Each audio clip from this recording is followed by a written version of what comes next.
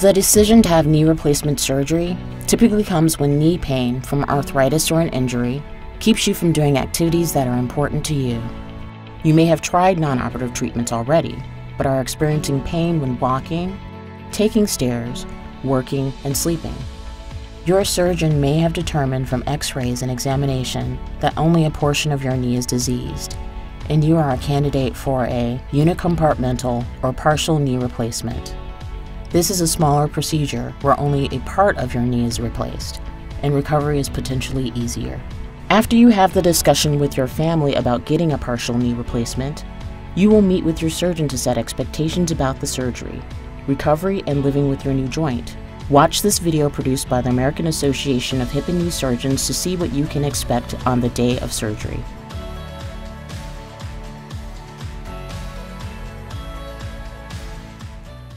You arrive at the hospital approximately 2 hours prior to the start of your surgery. Once you're settled into the preoperative room, members of the orthopedic team ask you and your family if you have any changes to your health history and answer any questions. They take your temperature, pulse, respiration rate, blood pressure, and check your lungs. You may be given medication to prevent nausea, inflammation, and pain. Your surgeon meets with you to confirm the site of surgery and the procedure to be performed. The surgeon or an assistant marks the surgical site with their initials. The anesthesiologist discusses with you the risks and benefits of the types of anesthesia available and helps you select which is best for you. This patient opted for regional anesthesia that numbs from the waist down. Ultrasound is used as a guiding tool. Medication through the IV is given for sedation, which is a light sleep. General anesthesia is made available as a backup and can be administered during surgery if necessary.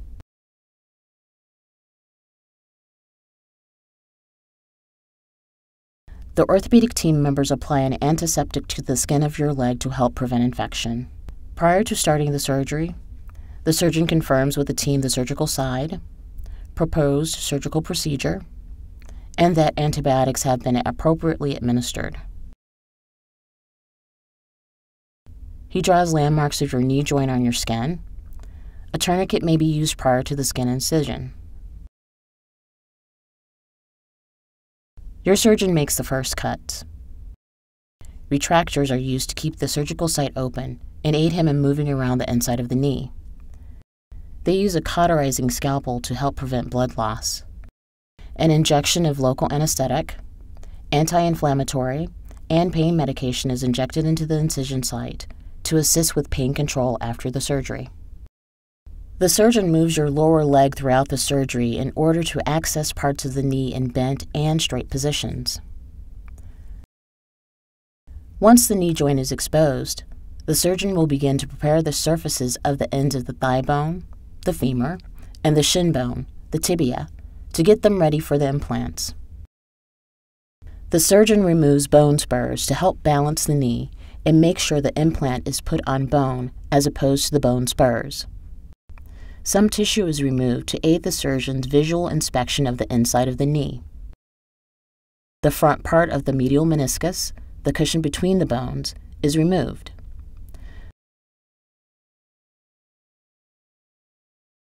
The surgeon makes an incision above the kneecap and inspects the knee joint, checking the anterior cruciate ligament, known as the ACL, cartilage of the kneecap, and the other side of the knee. If the surgeon determines that the knee is more damaged than expected, a total knee replacement will be performed. Some cartilage on the knee shows bone exposed with little cartilage intact, while the cartilage on the outside of the knee looks normal. This knee will require only partial replacement. Your surgeon locates the ACL. They use a tool to remove some bone from the arthritic area of the knee. This will also remove pressure from the ACL. The surgeon drills a hole in the thigh bone as a guide to prepare it for the implant. Cutting guides and special surgical saws are used to remove only as much bone as will be replaced with the plastic and metal components.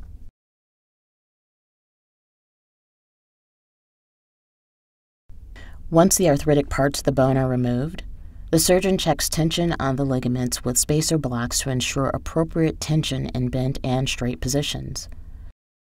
The rest of the meniscus is removed. The surgeon assesses the size of the bone to match up the components for an exact fit. More anesthetic and anti-inflammatory medicine is now injected around the knee. The trial components and liner are inserted to check tension and fit. Once the fitting and testing are complete, your surgeon selects the final implant parts. The surgeon removes the trial parts while the surgical team prepares the bone cement. This is a liquid and powder that are mixed to form a doughy epoxy that is used to adhere the components to the bone. It is flexible for 15 minutes and fully hardens in several hours.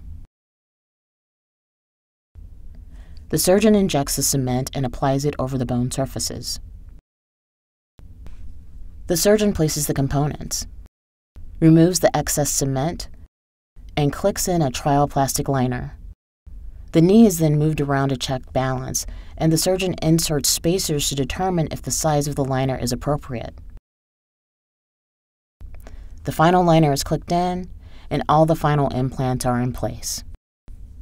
Once the insertion of the components is complete, the surgical team will close the surgical site with sutures.